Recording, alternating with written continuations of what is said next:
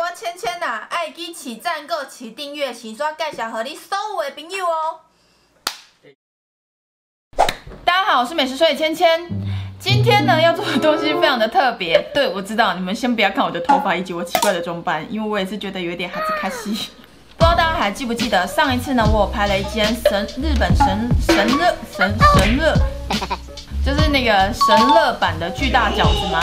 后来呢，就很多观众有在下面留言回复说，哦，爱吃拉面的小泉同学也有去这间吃过，所以我就有稍微去查了一下这一部的那个影片。他有一集是说用了3款泡面，然后再按照他自己的黄金比例做出来的泡面，会非常的像外面在卖的拉面。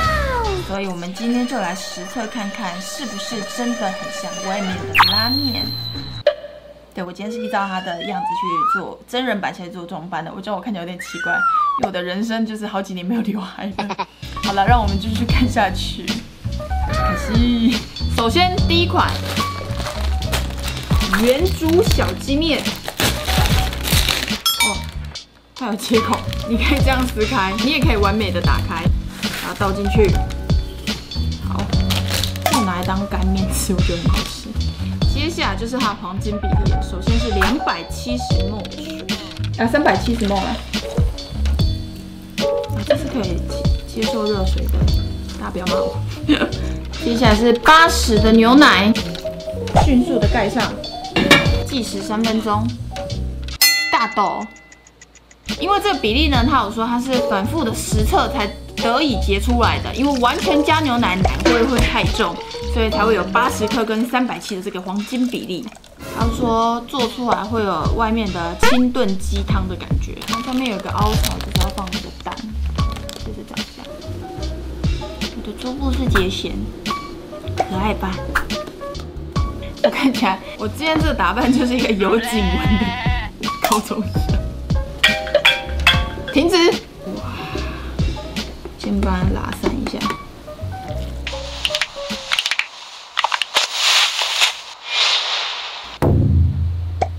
いただきます。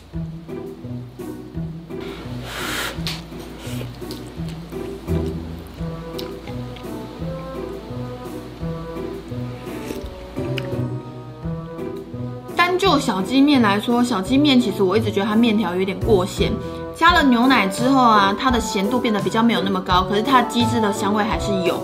然后再来的话，就是它的汤头不再是只有单纯的鸡汁的味道，我觉得加进去的优点在于整体的咸度就是有下降。但是如果很像外面卖的鸡骨汤的话，我觉得对。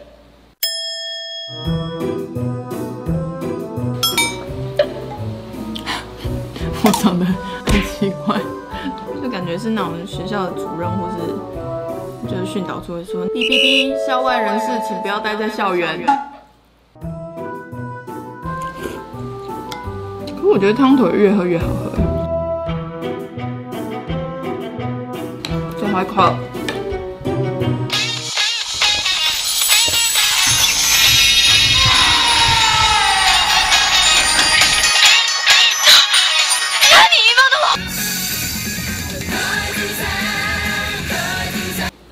接下来是第2碗，影片里面没有说味噌拉面是用哪一款，所以我就去买了这个的味噌拉面，然后再加上 cheese 跟洋芋片，他说会做出披萨 cheese， 他说这样子会做出马铃薯披萨口味，还是披萨马铃薯？对，没有错。哎呦 ，miso， 我跟你们说，以前品客啊，我的手可以整只伸进去，可是他现在变得很瘦高。手就伸不进去，等待过程吃一下。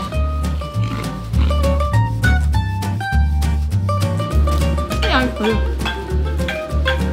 时间到了，我们来掀开，蒸，食欲全消呢哦。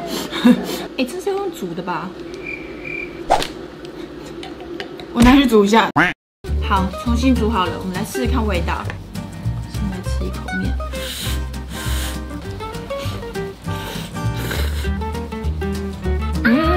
熊出没面条好好吃哦，超有 Q 劲的。我觉得蛮好吃的但我不知道是它泡面本身就好吃还是怎么样。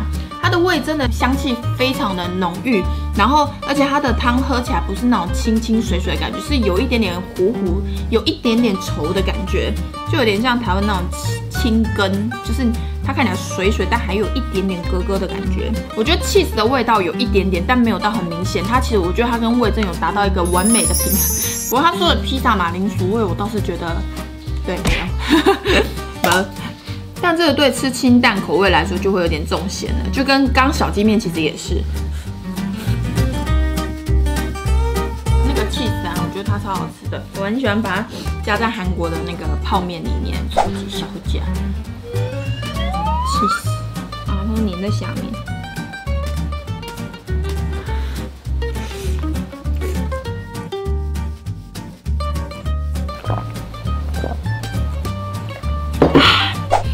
好，由于刚刚的经验，所以我们先把面煮好了。这个酱油拉面的酱，我先加进去。show you， show you， 确啥？接下来是天妇罗这个天妇罗的那个炸过那个一颗一颗的，但因为我这个在台湾其实不是很好买，所以我是拿我之前买那个大阪烧的一个组合的时候里面附的，里面是长这样，味道有点像虾味鲜，撒一圈。这一碗看起来材料是最厉害的，就是最复杂的柴鱼。为什么没有热气它会飘？啊，有风。我在问这什么智障问题？接下来是萝卜泥，基本上它没有特别说量要多少，所以你们就是一个 it's a feeling 这样。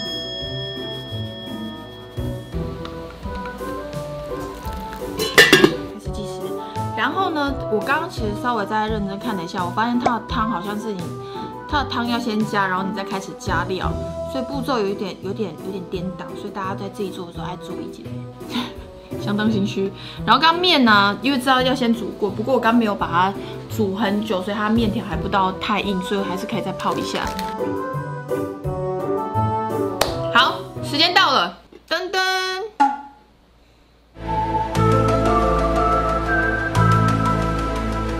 看起来有点可怕。他说这样子吃起来会有荞麦面的味道，我们就来试试看。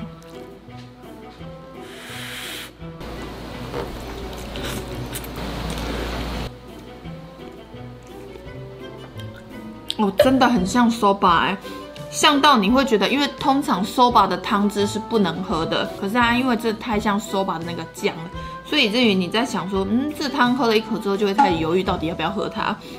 我觉得最神奇的是，可能因为这个汤的关系，所以面条吃起来你也会觉得它是 soba 用的那个面，荞麦面的感觉。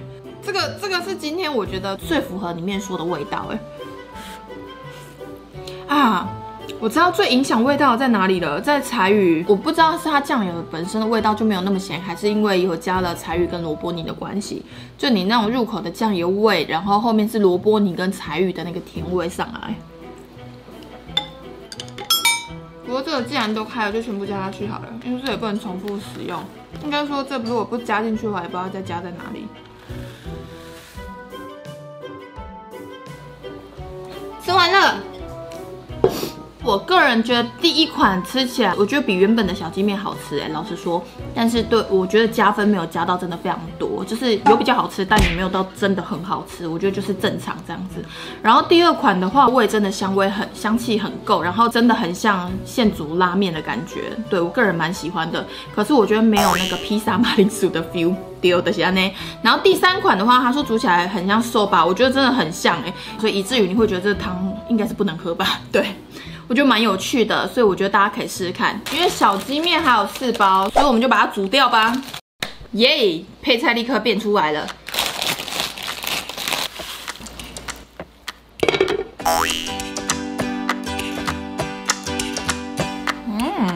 出来了。哇哦！打开之后就可以来加我们的配料了。先拉一下，现在把这个笋丝，我跟你说，因为呢台湾就是买不到就是那个拉面上面的笋子，所以我就去买那种凉拌的笋子，就是上面会加美乃滋的那一种，然后再放酱油下去腌制。想说对，应该差不多吧。但我发现这颜色跟那个小鸡面的颜色实在太相近了，所以以至于它看起来好像就是没有加什么东西的 feel。你看这个蛋，溏心蛋就是碎，跟我一样是溏心。一个破盖。我跟你讲，大家放溏心蛋的时候要非常的注意，不要让它泡到汤里面。你知道为什么吗？因为它中间的蛋黄会熟掉。好吃。接下来是这个，这是酥肥过的鸡胸。跟大家说，鸡胸肉酥肥真的好吃到爆炸，你大家在家里务必要试试看。把这个吃掉。好吃。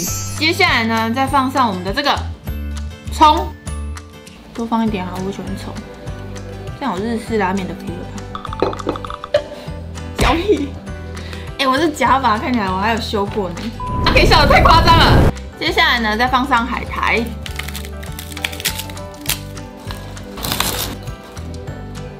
完成。看起来是不是玻璃啊北巴很像店面卖的 feel？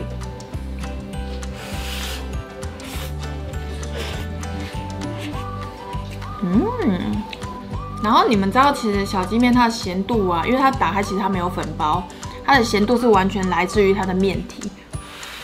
它加了鸡蛋之后，咸度其实也会下降，因为鸡蛋它的那个蛋黄的那个滑滑圆润的味道啊，它其实会让小鸡面那个咸度下降。所以我觉得跟加牛奶某种程度上有异曲同工之妙。我好像应该转过来，对不对，各位？我转过来看起来比较漂亮。我这个泡了酱油之后，其实这笋子还是好吃啊。但是没有拉面店笋干的感觉，就是这笋子好吃，但它没有拉面店笋干的感觉。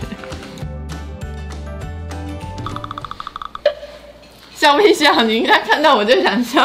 我今天的打扮超诡异的，我跟你说。怎么会显老啊？真的假的？还是我头发放下来会好一点点？你不要这么过分！你走开，你赶快进去！你拿一把枪是吧 ？OK。可以说显老，我现在把头发放下来，看会不会好一点。各位，你觉得有吗？我每次去吃拉面的时候，都一定还会再额外加点溏心蛋，就是加溏心蛋之后，就会有一种套餐升级的感觉。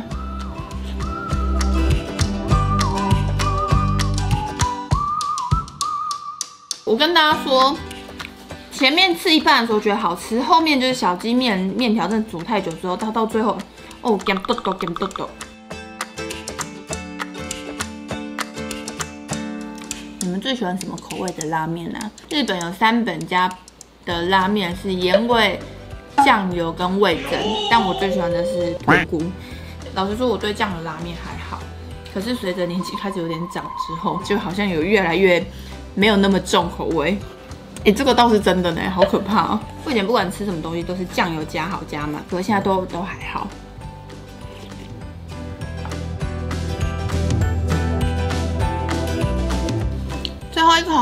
最后一口是一个套餐的感觉，就是鸡胸肉再加上溏心蛋。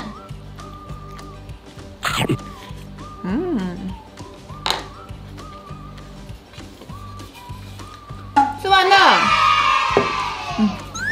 还有歪掉。这一次尝试的呢，就是爱吃拉面的小泉同学真人版里面所给的一些小秘方，我个人觉得蛮有趣的，但是我觉得实际做起来，我觉得第3款最符合他原本说的。但老实说，我觉得有变得比较好吃，但是因为变得好吃的程度没有高到我觉得我会去做这样子。对，没有错，就是安呢。然后顺便跟大家推荐一下，我个人觉得爱吃拉面的小泉同学还蛮好看的，所以大哥。所以大家如果有兴趣的话，可以去看一下。